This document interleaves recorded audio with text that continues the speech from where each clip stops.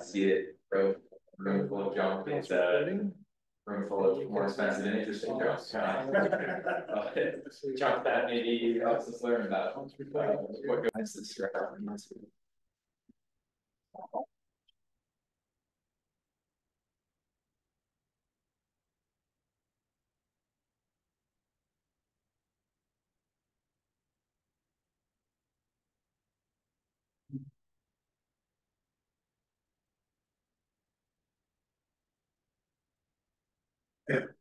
Okay, yeah. I don't see anybody online unless they show up later, but we're going to get started. This is, as you know, our monthly meeting. I think the notice went out too late for people to put their plans together for tonight, so that's what where we are now. Nevertheless, the subject is very, very important and in terms of technical content, and our speaker tonight is Nick Christensen, and he's an environmental electromagnetic engineer at SpaceX, and he studies the effect of space charging on the spacecraft, which is a very hot topic in all kinds of spacecraft, especially Starlink, with that many spacecraft that they put out, and if few of them break down as a result of discharge, then the whole system would be in jeopardy, right? Yes. So with that, I'd like to welcome Nick here to our meeting and ask him to start giving his talk. And if anybody shows up on the on online, I'll monitor it, and if they have any questions, we will field the questions. Please. Okay. Yeah, thanks for having me here. Nick, would you like the question to be asked during the talk or one of it at the end? What do you prefer? You guys can just shout out any questions as you have them. Yeah, I'm definitely okay with it. I had given this originally at a spacecraft charging conference. So if I happen to gloss over a point, I try and explain everything as succinctly and whatnot as I can, except, yeah, if you guys would like clarification on anything with a small enough group where I can just stop and yeah, we can talk about it. So, right, I'm gonna pull this up. I think you might have to share the screen. Was it sharing screen? It looks like it says I'm screen sharing on the top. Are you guys, did you want me to record this? Is this recording already? It's recording. Okay. It's recorded. Perfect. All right. Okay. Go ahead. Awesome. Yeah, I'll get right into it then. Yeah, so in this talk, I'll be discussing some spacecraft charging implications on Starlink and how we actually used some ARC data to create a map of the Appleton Anomaly, which is the main kind of plasma structure of the ionosphere. And yeah, like I said, just let me know if you guys have any questions while I'm going through this. I'll start off with some background on not only Starlink, but spacecraft charging and the ionosphere, because again, I know it's not the most common topic here. So after that, we'll get into how we actually ended up mapping the Appleton Anomaly or the structure of the ionosphere. I'll go into detail into how we detected these arcs, how I processed on this data, and then actually the maps themselves and the data that we got from it, more quantitative data versus just the pretty maps. I'll talk about how we verified that this map is what we think it is. Like, yes, we were actually detecting arcs. Yes, the arc formed in a manner that we expected them to based on what we know about spacecraft charging physics. So yeah, this is on-orbit data. This is ground testing. This is on-orbit experimentation. It's got a little bit of everything. But as I mentioned, to start with some background on Starlink specifically. Starlink, as I'm sure you guys are all aware, is a low Earth orbit constellation of this point well over 6,000 satellites, whose goal is to provide global, low cost, high speed, low latency internet. So right now we're actually taking up over about 70% of active satellites, but a small portion of those, 21, which is then filtered down to 15 for data processing, the focus of this talk. Those 15 satellites were part of Starlink Group 6-1, which was launched in late February of last year.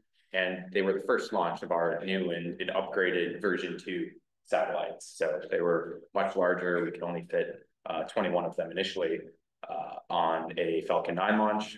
We could fit, I think, 56. We got up to 56 version 1 satellites per Falcon. So they're a lot bigger, a lot more power hungry, and a lot more efficient, I'll say, except for maybe this first launch.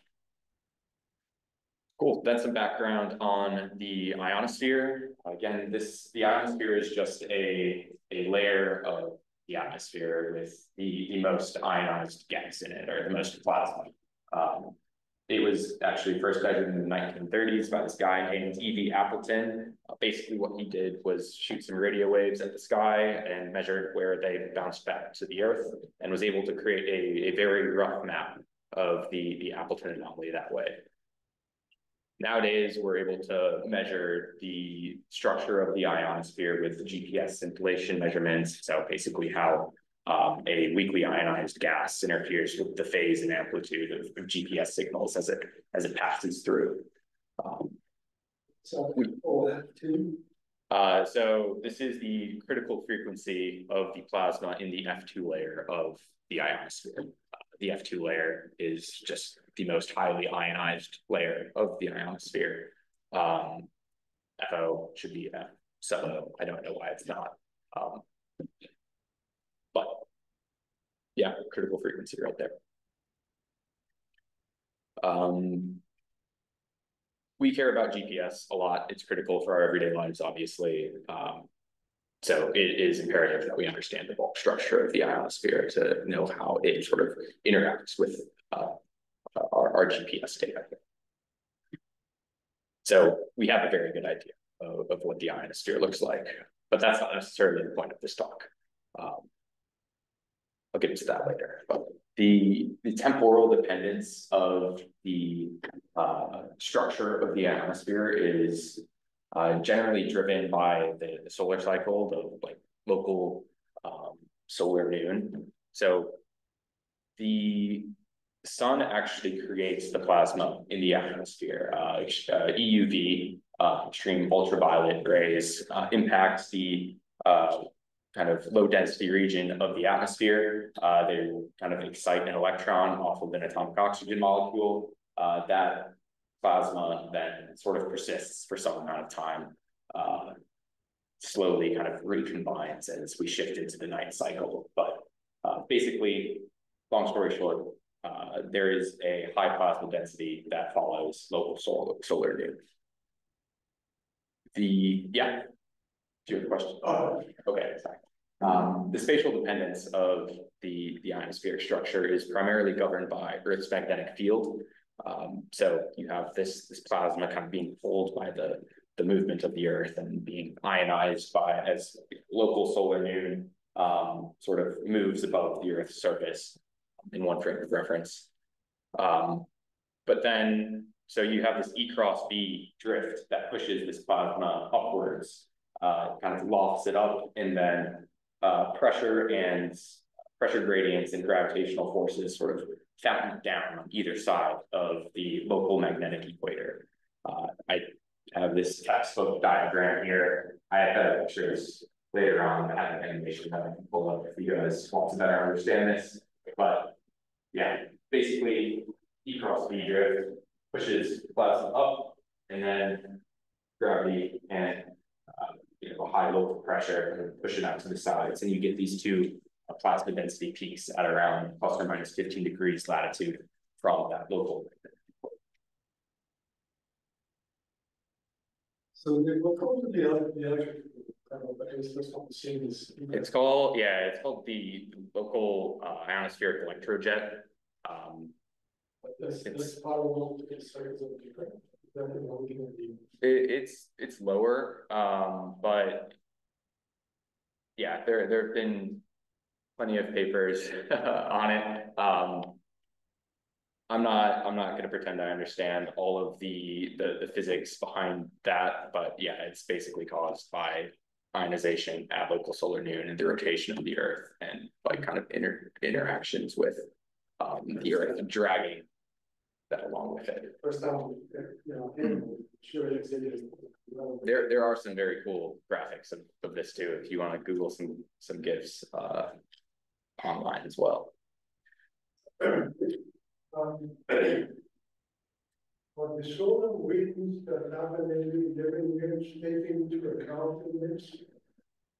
So most of the solar wind is like, that's where you get the kind of higher energy radiation and whatnot, but a lot of that's shielded at these lower altitudes. So yes, like as you go farther from the Earth's surface and you have a weaker magnetic field, you do a worse job of shielding like the solar wind and some of these higher energy particles, but very few of them reach this altitude, and we're talking like a few hundred kilometers above the Earth's surface, whereas you don't have a major, in most places, major radiation problem. You don't have spacecraft charging issues due to the solar wind specifically.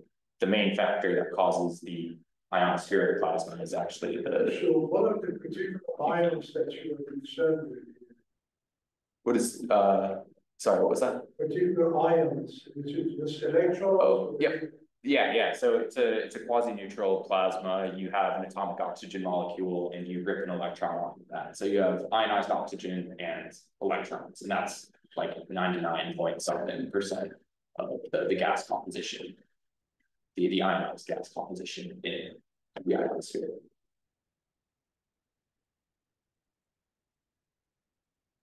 The main point of this slide, though, is that you expect higher plasma density, you expect these peaks kind of separated from the magnetic equator by about 50 degrees latitude. Yeah. The horizon is considered solar and we can have it can be tracking near the horizon, zero level. Yeah. So if you're like right on the horizon, it's not that all of the plasma just disappears completely. It drops significantly. The density drops significantly. But that's because it takes a while. Like it's a sparse enough gas where you need to interact, and recombine to get rid of this plasma, and that takes a while. So yes, you have the peak around local solar noon. But as you go into the night side, you can have some of this plasma persist still, but it's just a lot less common. It's a lot less dense. All right, and then last bit of background here with the first bit of data. So background on spacecraft charging. In low Earth orbit, it is generally fairly benign. This plasma that I was just describing is very low energy. We're talking like less than 1 eV generally. It's fairly dense, on the order of 1 to the 13th particles per cubic meter, except it, again, at 1 eV, it's not dangerous at all. The radiation you guys are probably used to dealing with are like the order of NeV, so 6 order of magnitudes higher. Spacecraft charging and like the Van Allen belts, you're typically concerned about 10 to 25 keV. So this very low energy, generally benign, unless you have a certain spacecraft design where you can kind of self-induce some of these issues. So generally, again, this low energy plasma holds your spacecraft surfaces at about plasma ground, so 0 volts essentially with respect to the surroundings. However, if you happen to have a high voltage ground referenced electrode, like let's just say you want to bias something to a few hundred volts with respect to your spacecraft chassis, you're actually going to collect a ton of electrons on that high voltage component. spacecraft charging is essentially a current equalization issue. So you collect electrons here, you need to collect ions somewhere else. So what happens is collect electrons here in order to try and produce or collect, more of these heavier ions. Your chassis is pushed negative. The positive ions are then attracted to that and kind of cancel out the electron current that you see on this currently hypothetical high voltage electrode. Because of that, mainly these two factors here, you get what's called an inverted potential gradient pretty quickly, where any of your surfaces, like your dielectric stickers, your thermal paints, whatnot, the surface of those are actually held at 0 volts, as I mentioned here, within a few volts of plasma ground. The underlying chassis is pushed negative, to a voltage that depends on whatever your self-induced electrodes are collecting. So 0 volts here, negative 100 some volts here, you can discharge across them fairly readily. And how readily is the subject of this paper. So on this graph right here, you can see that we have collected data on a significant number of arcs. Again, this is 1e to the 5th per satellite over the course of the year. And that's really around presenting. So each of these trend lines here are how many arcs we have collected over time. This red dashed line sort of sums them all up. So you can see we've collected nearly 1 million arcs over the course of a year on the chassis of these spacecraft. And we did that with a arc detector. So this arc detector was included on communication subsystem on the zenith side, so the top facing side of the spacecraft, in which a semi-encapsulated sense electrode was soft tied to chassis ground, such that when you have this discharge, plasma current is collected on the sense electrode. That charge is collected, causes a voltage spike as current slowly bleeds and reaches equilibrium with the chassis. And then an arc is actually detected once that sense electrode voltage surpasses some predefined threshold. So, how come, how do you explain the fact that some of them they level off? yeah. And some of them just keep going on. Yep. All the time.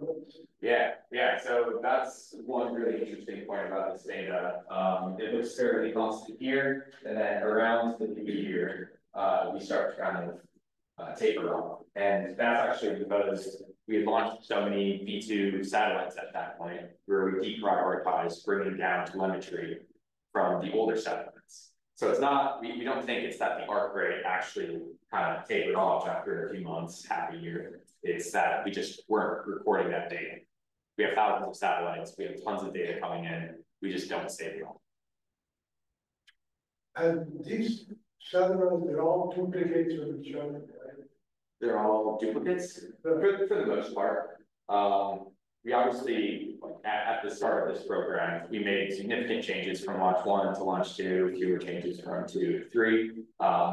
But in this single group, most of them were identical. In terms of the body configuration and the material, they're all the same? Yep. Yeah, there's some exceptions, but I'll explain this later, but I filtered some of those out of the data. If there's any changes, like experiments that we did on one satellite versus another that we think would affect this data specifically, we just threw it out. The detection is in real time, or what is the speed that you can detect? You have to have a special algorithm to detect. What is the speed that you use? What's improved? Yeah. So we pull down data. This is all post-processing, but when we were looking at this in real time, we do an experiment and we get data processed. Like it depends on our location with respect to the ground station, but generally within minutes. But I guess the main question was, you got a timestamp that goes on the arcs, and you just get the counts. Oh, yes, the arcs are time stamped as well. Is what I'm saying. There, we have timestamps on the arc as well. If that's what you're asking. So do you see any difference with the ionosphere changes through the year, right? Yep. Do you see any difference in the data from when you launch? Yeah. So it's hard to say there again because of the inconsistent telemetry like downlinking. Sometimes you just throw out some of this data as I mentioned before. But we do see some changes, and we had a pretty massive solar storm here, and I was trying to like see if we saw any more arcs then, and yeah, it's hard to say with the telemetry downlinking issue, but yeah, we can detect some. I don't present on any of them, but I was able to find some interesting temporal changes that I could correlate with other events. But I guess kind of going back to the timestamp question, so I guess there's a buffer, right? So like even though download telemetry, quickly have to lose the information. Yeah. Okay. Yeah. Because if you have like a buffer, it doesn't really matter. Yeah. Before we still get it. Yep. Yeah, it's not that we ran out of like space in our buffer or anything. It's just that we sort of stopped caring as much about these satellites because we had launched hundreds more. Is there no version 2 satellites that support detector now? Nope, this was only an issue, or I guess a feature of the first group here.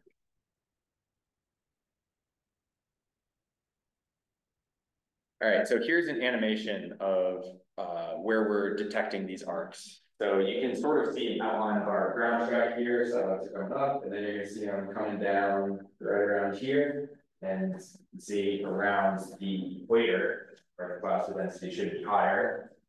We see more arcs. So we get up to the top here, we don't see as many. Then as the ground, as the satellite train moves back through the equator, we see more. It's kind of hard to interpret there, so I made a two-dimensional histogram showing this raw arc data, and this time been in 2-degree pixel and over a much larger time frame. You can see how that's a little more shifted time. So you can sort of see some structure here. It's sort of hard to tell, but you can also see it sort of start to deteriorate, sorry, and get messier as we enter the new year. But I also want to call out how we have these, right there, concentrations of higher arc detection rates at the extreme latitudes, these orbits. And as I will explain later, and I have a better image of this coming up too, we have to do some data processing to kind of filter out some of that odd behavior. I'd mentioned this before, but we just removed all of these faulty satellites, things with weird experiments, things that were broken from this data set. And then we were able to start normalizing a lot of this data. The biggest thing that we had to do is deal with this byproduct of orbital mechanics that dictates that a disproportionate amount of time is spent at the extreme latitudes. So yeah, we need some spatial normalization to show true spatial correlations, just because you spend more time at the extremes. And that's really illustrated by this graph here. So the raw arc data is shown right here in this dashed line. And again, you can see that we detect a ton more arcing events at the extreme latitudes here. So dashed line, many arcs, some stuff in the middle, which sticks out more after you do all this normalization.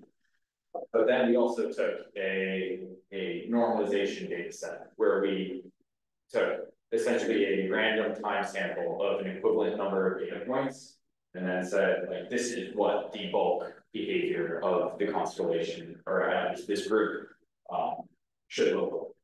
So this dotted black line is telling you if we were to truly arc and there was no dependence, there's no spatial dependence, it was just random throughout time, like what would we expect this distribution to look like? And then if you divide those two, you can get rid of these extreme peaks at the latitudes, extreme latitudes, and this double hump of the Appleton Anomaly really stands that point. So this is all of our data. It's compressed in longitude, and that's not very fun. So decompressing it, you can see this spatial map right here of our normalized arc rate, or our arc area density. You can see that higher arc rates are in yellow. So we have this band that follows the local magnetic equator, and there is an elevated arc rate around plus or minus 25 degrees magnetic inclination from that equator. And that looks very similar to what we would expect the plasma density to look like at this altitude and around the same time as well. So this is the normalized on-orbit data. This is an output of this IRI model. It's basically a time averaged ionosphere plasma density software I use to do a comparison here. So visually, you take a step back and do look at these, and they follow very similar patterns here. Right. So you could sort of draw a conclusion from this that your normalized arc rate looks like what we would expect to the plasma density to look like. And the plasma density looks like this, because what I explained earlier about the Appleton Anomaly, the Appleton effect, and whatnot. And what is the breakdown voltage that arcing happens? Yeah. So it depends on the local plasma conditions. Like if you're in a very dense plasma, you can break down at lower voltages. But I'll go over this in a ground testing section. But 55, 50, 70-ish volts. So you can have these breakdowns at fairly low voltage. Very low voltage. Yep. And what is the typical occurrence when it happens?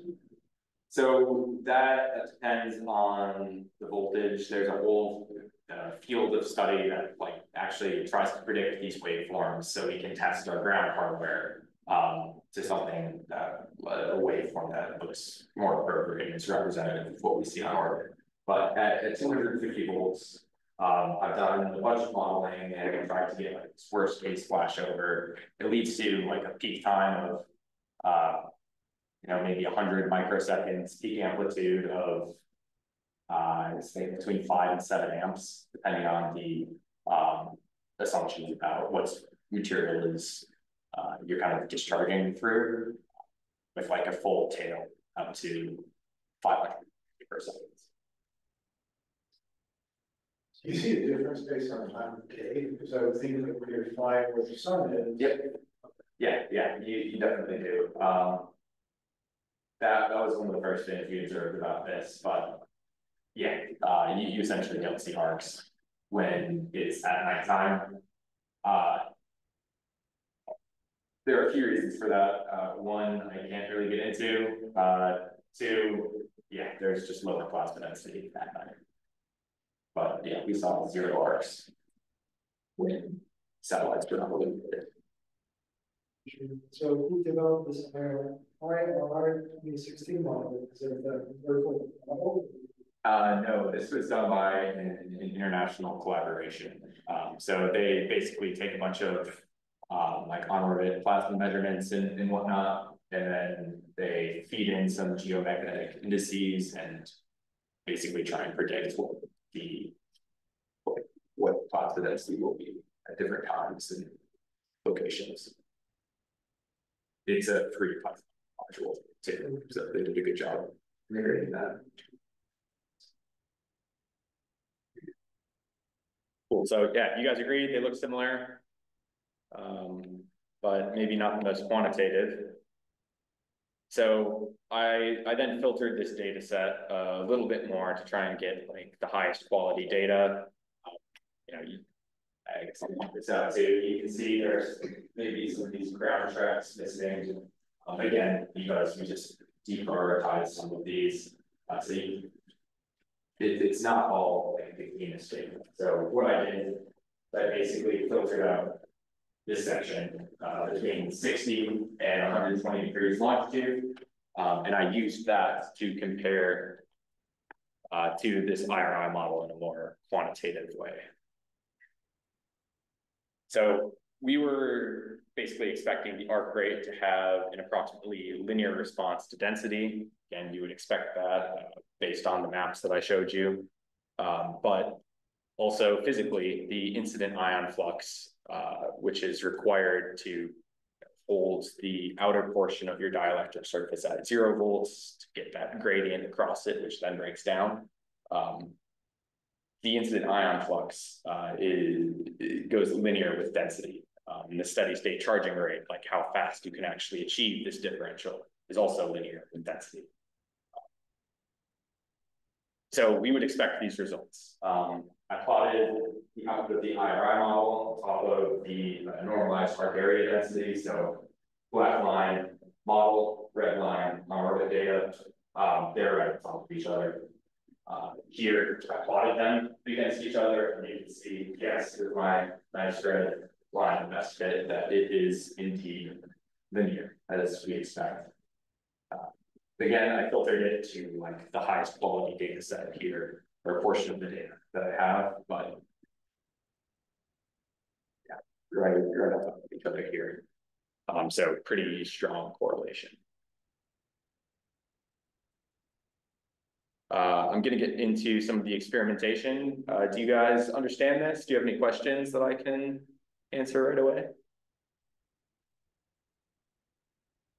Cool.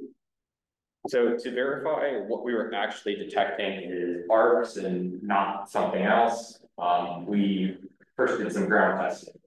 Some fairly rough ground testing, I'll say.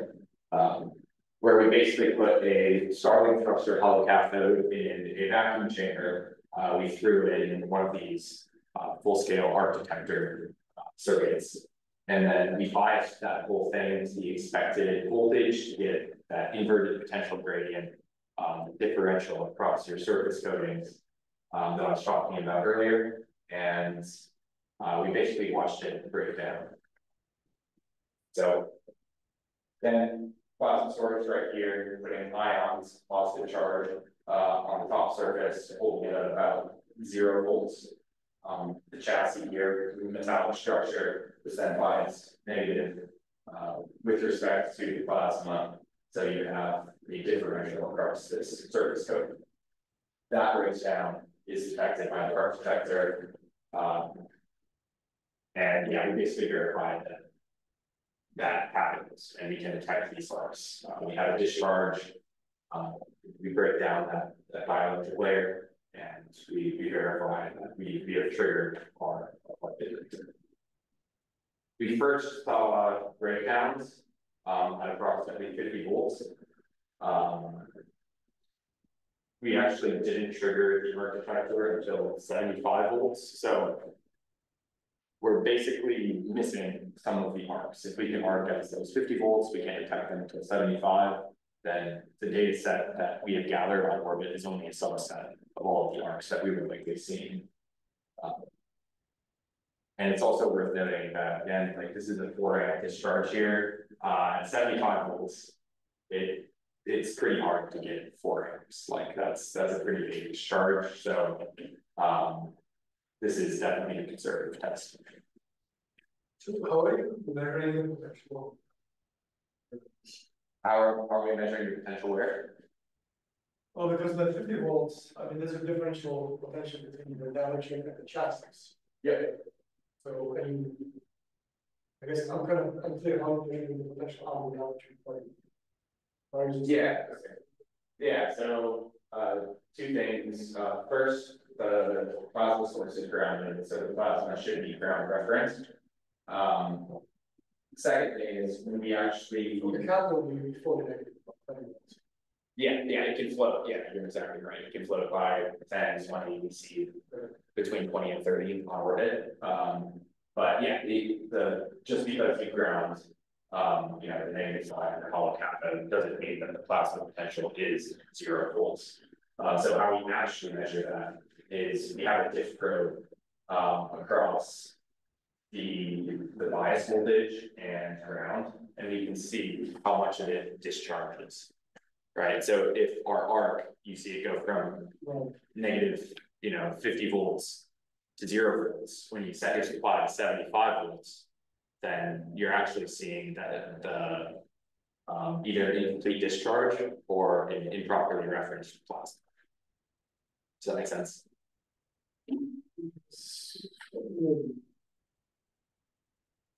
Yeah, we also have probes now, we did for this experiment, that we can expose the surface to a plasma. It's a non-contact voltmeter essentially that we put over the surface, and we can measure the potential of that. And we verify that it does indeed get to what we expect it to. And how do you, I guess, I would think that your power supplies are going to be trying to compensate for this too. Yeah. So wondering how much of that you're able to actually see, because if the power supply started basically trying to short out. Exactly. Yeah. No, that's a very good point. I didn't mention that we have this isolation resistor right here on the order of you go from 30 to don't go higher than 100 kiloohms. So that basically removes. We're mostly worried about the output capacitance of the power supply. And a few hundred microseconds is generally too fast for the supply to respond. Okay. But the output capacitance can discharge. So you have this isolation resistor here to basically damp out all of the output capacitance. It means that this chassis will trickle charge, and then once it discharges, you're only discharging this capacitor. And we shape this capacitor, resistor, and inductor such that it matches this nice smooth waveform from models that we developed to better match what we have.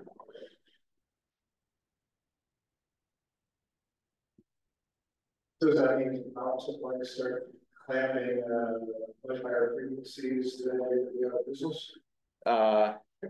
We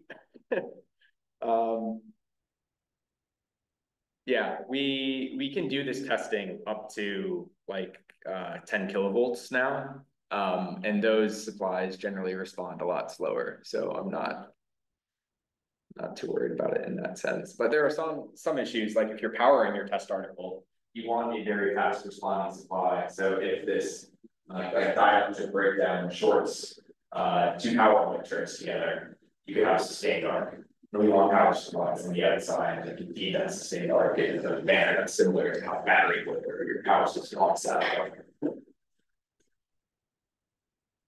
So yeah, we want this slow supply sometimes and a fast supply others.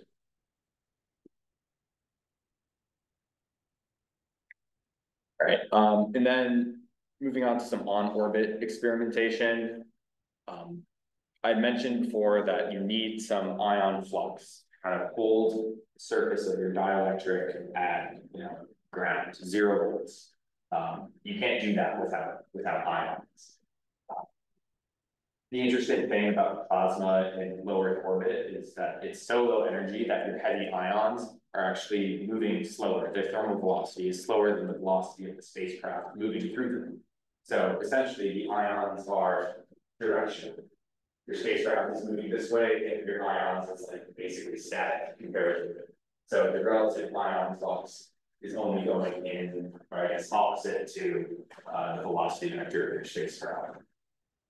Our detector is on the zenith side of the satellite.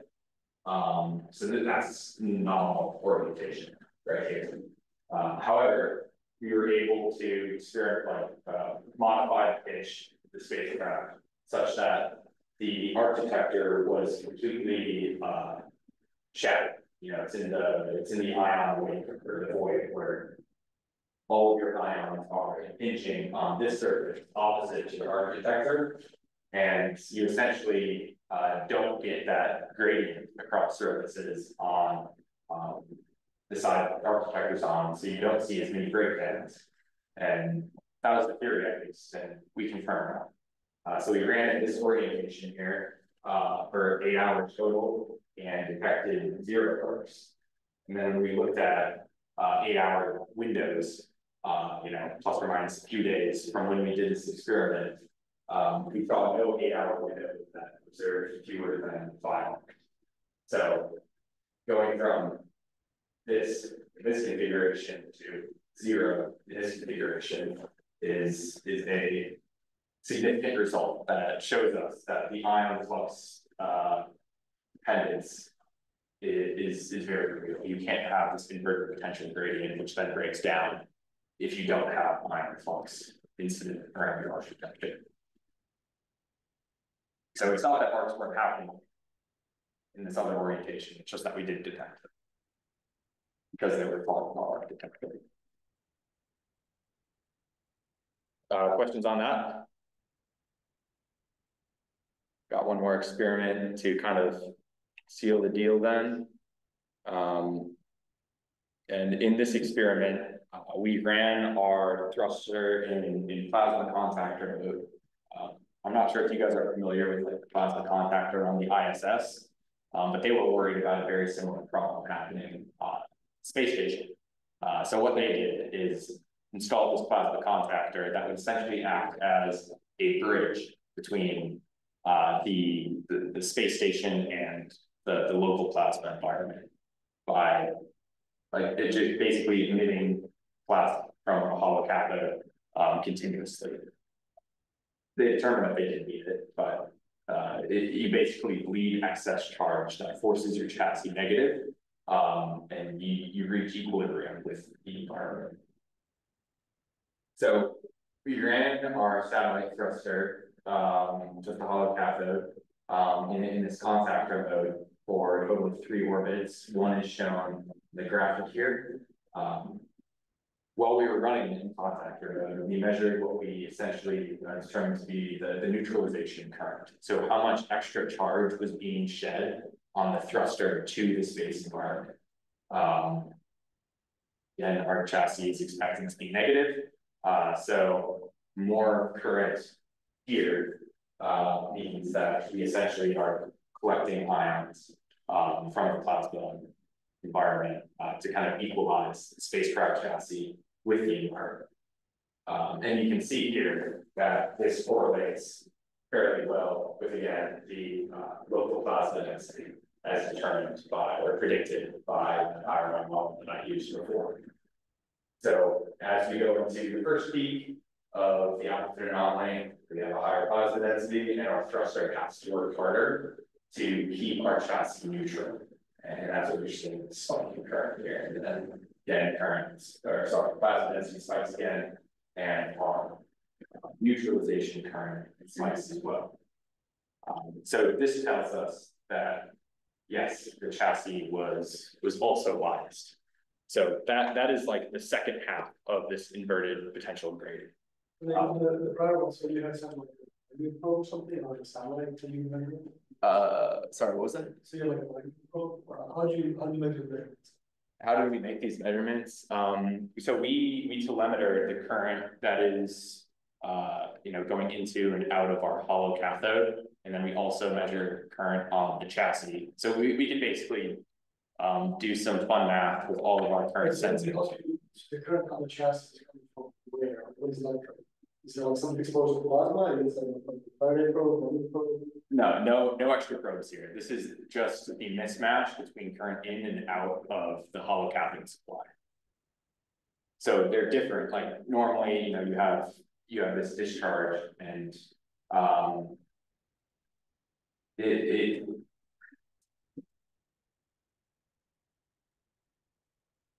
I think better to explain it without giving too much.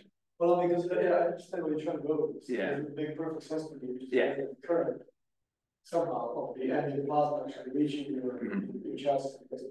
Yeah, you're trying to figure out like how much current to flow through the cathode. essentially, the vision is the problem control. Yeah. Yeah, essentially we do a bunch of, we have enough current sensors on our thruster where we keep track of where almost all of the current is going. So current here plus current here minus current here, depending on the direction of our sensor, are shown, should sum to 0. When it doesn't sum to 0, we know that that charge is being shed or given to us, like from the local environment. So you do have some current sensors. We have current sensors, but only on our thruster. Only on our thruster. Yeah. The circle is that like. It's yeah. It's an uncircling. It's yeah. So it's like when you hold a power supply at a specific voltage and you measure how much current it takes to hold that voltage, right? That's essentially what we're measuring, but instead of like a power supply outlet to some electrode, power supply to plasma. They'll give you a discharge. Yeah. And but in this mode, are you even running the thruster anymore, or they're just running the hollow cathode? Just the hollow cathode. So you don't even have the discharge. Well, I guess the discharge current is basically just the plasma. Yeah. Well, you can run a hollow cathode on its own. I don't know, I'm saying, but like there's no discharge current calculation. There's no discharge unless you're measuring the ambient plasma. You said you don't have to thrust on anything. You only have to cathode. So, the cathode is your free source of electrons to start a thruster, which actually provides the thrust through the anode. But when you just have like your keeper running, you can still measure current loss to the environment with everything. Are you running the thruster? Are you flowing propellant through the? Yeah.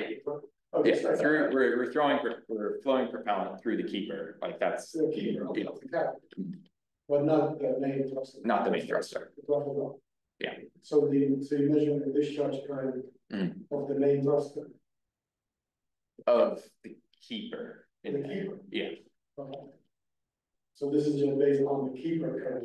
Keeper current alone, just the hollow cathode, flowing propellant through it. We have a discharge, but there's current missing somewhere. I guess if you had if your anode, if you run potential drop to the other of the cathode, then you actually will be collecting some current into there, which would be some kind of something ionized plasma. It could be interesting. Yeah. No, good question, and yeah, we can talk more about it. Yeah, how we actually measure that. Yeah, it required some clever thinking from our propulsion engineers to figure this out. And it was Ryan who you met in France before. Cool. Yeah. So through these last 3 experiments, ground testing told us that yes, we were actually measuring arcs. We saw an arc on the chassis. We measured an increment in our arc counter. The orientation experiment verified 1/2 of the inverted potential gradient theory, where you need ions to hold top surface at 0 volts essentially. And then the contactor experiment proved that we have a chassis that is floating negative, kind of giving us the other half of this inverted potential gradient. So again, dielectric surface, positive, underlying chassis, negative, you break down there, and we verified that like all 3 components of that expected procedure are accounted for and present on these satellites. Then working our way back kind of closer to the front of this presentation, this is by far the largest collection of on-orbit arc data that I know of. A lot of other satellites, like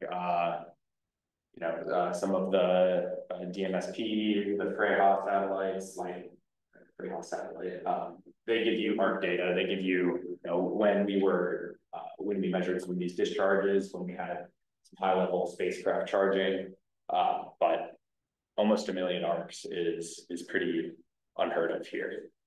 And we were actually able to use this to do something interesting. We measured the structure of the ionosphere indirectly through these chassis arcs. so that's interesting itself, but it also kind of leads you to some interesting conclusions about like using a large low Earth orbit satellite constellation to gather a lot of data in real time in ways that maybe you couldn't do with just like a single dedicated satellite.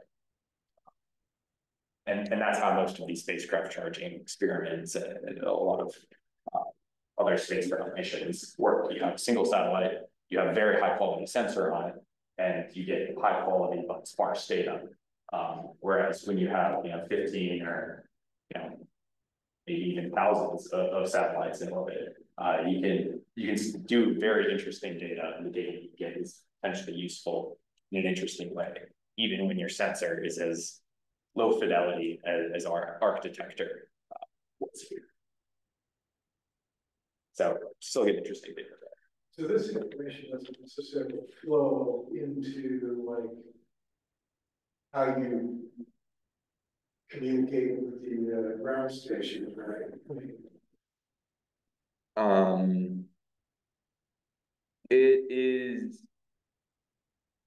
It can provide some disruptions to our communications, but it didn't really change much about how we communicate, like any of the base structure. We essentially got rid of the arcs in our next mission, and we're able to resume normal operation after that. But it didn't require any revelations on or major revisions on how we communicate with ground stations.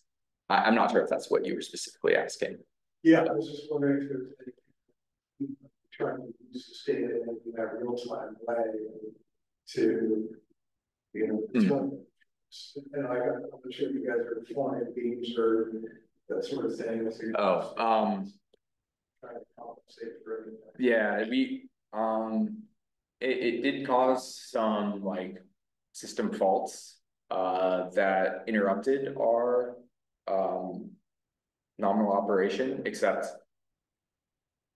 it was more like the high level system itself and not like anything related to beamforming or anything like that. I was thinking in terms of the spacecraft as well as the onboard equipment safety and operation. Has this study shown what would be the threshold, for instance, for safety of the spacecraft? How many hours can you tolerate before things break down? Yeah. From the performance of the electronic scale. Yeah. So I can't say much on that, but it's worth noting that here there are 21 satellites launched in this group G61, and there are 15 satellites used in this study. I don't know if I can say. You can look for news articles around this date. But yeah, I would certainly not recommend arcing hundreds of thousands of times on your spacecraft. I would strongly recommend. Are there efforts to kind of build the mitigation techniques within the satellite itself? Yeah. We mitigated this on the next flight. So yeah, it's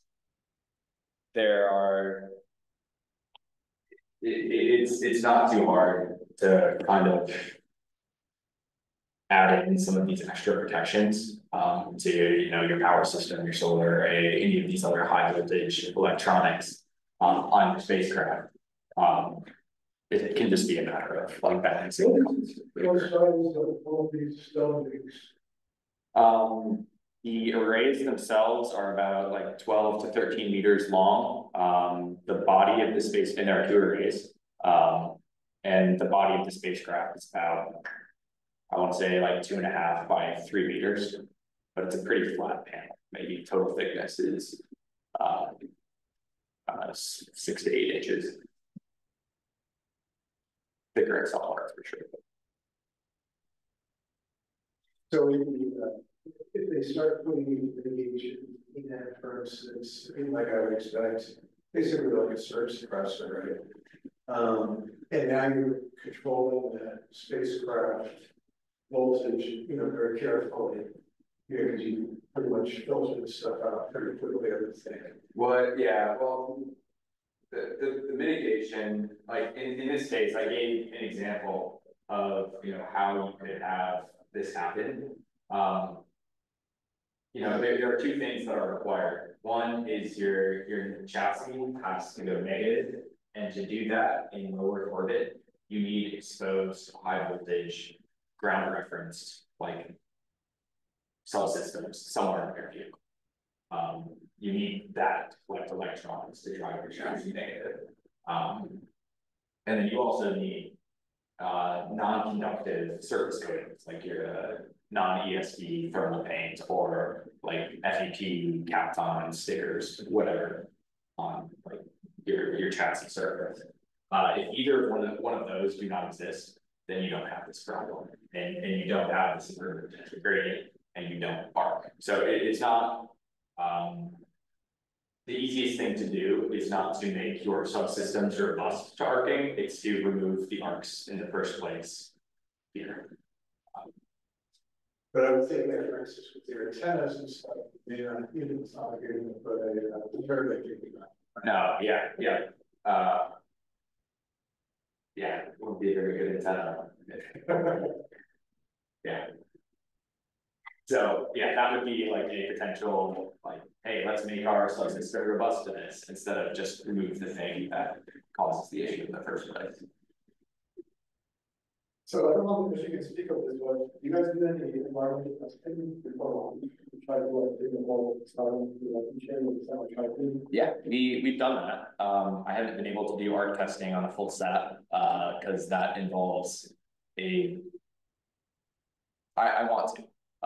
But when you have a battery in a vacuum chamber and you make it arc, I'm just curious because the missing set of satellites in this case, I think that's something to be tested that would indicate some issue. Yep. Right on. Okay. That's why I have a lab now.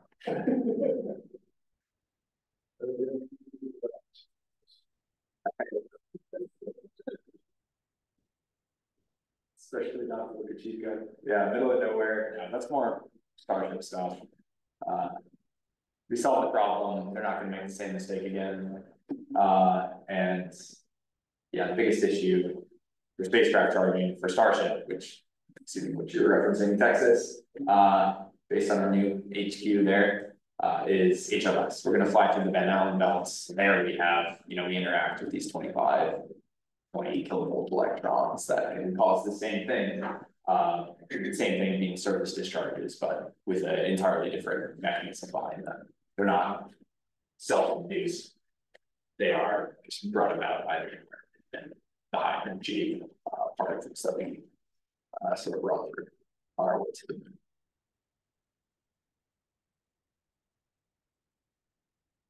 moon.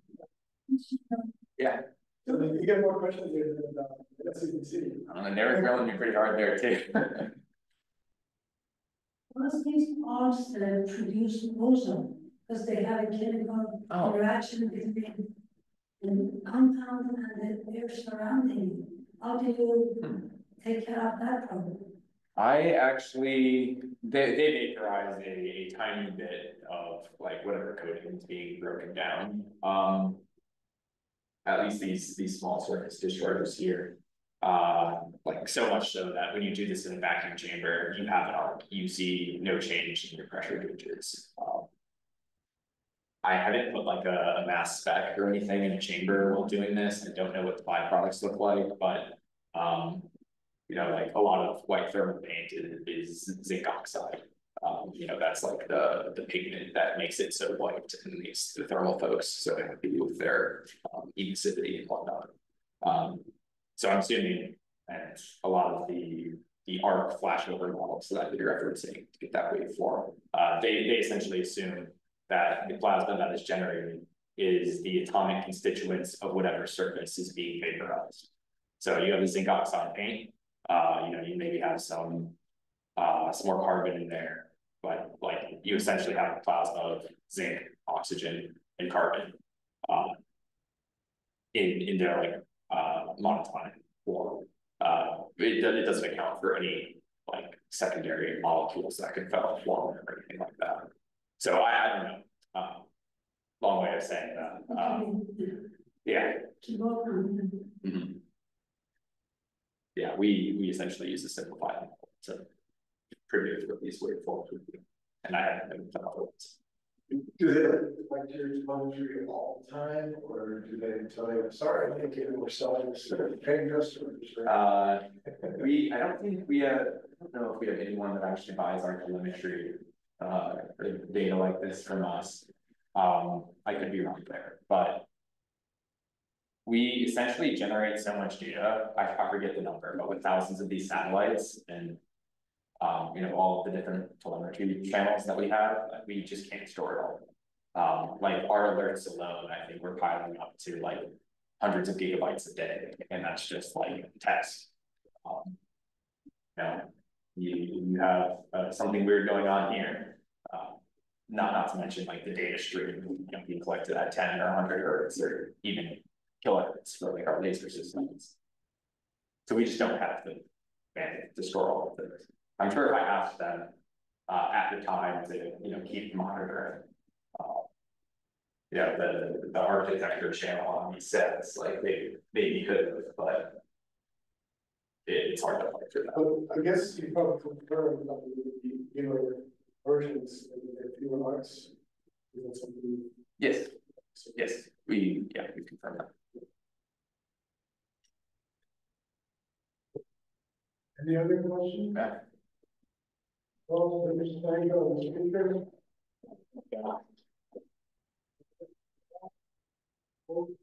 Here, you guys reach out. But yeah, thanks for having me here. This meeting is recorded and posted on our website for those who, for whatever reason, could not attend, they can watch it. And of course, contact info for Nick was there too. Okay. Cool. Yeah. Thank you very much. Thank Nick. you. Appreciate it. Enjoy it. We have lots of pizza there. Please say something. We have to check that. I think we can kind of Yeah. so it was kind of I was late with getting